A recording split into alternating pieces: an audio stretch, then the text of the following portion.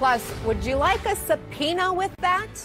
Why the FBI just served Trump ally and MyPillow CEO Mike Lindell and seized his phone as he sat in the drive-thru line at a Hardee's. A trip to Hardee's ends with an FBI visit. MyPillow CEO and fierce Trump ally Mike Lindell says federal agents seized his cell phone in a fast food parking lot. Why? That's ahead. Okay, picture this. You're sitting in a fast food drive-thru and a swarm of cars surrounds your vehicle. Then FBI agents jump out and hit you with a subpoena. That's apparently what happened to MyPillow CEO Mike Lindell at a Hardee's yesterday. Cars pulled up in front of us, to the side of us, and behind us. And I said, these are either bad guys or the FBI. Well, it turns out they were the FBI.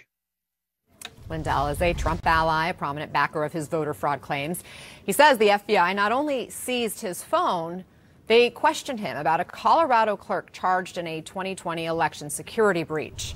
Joining us now is CNN legal analyst Norm Eisen. He was House Judiciary Special Counsel in Trump's first impeachment trial. And also joining us is Renato Mariotti. He is a federal prosecutor, a former federal prosecutor and host of the On Topic podcast. Great to have you both. Lots to discuss beyond the Lindell stuff, but let's start there. Renato, what's your reaction to Lindell getting the subpoena?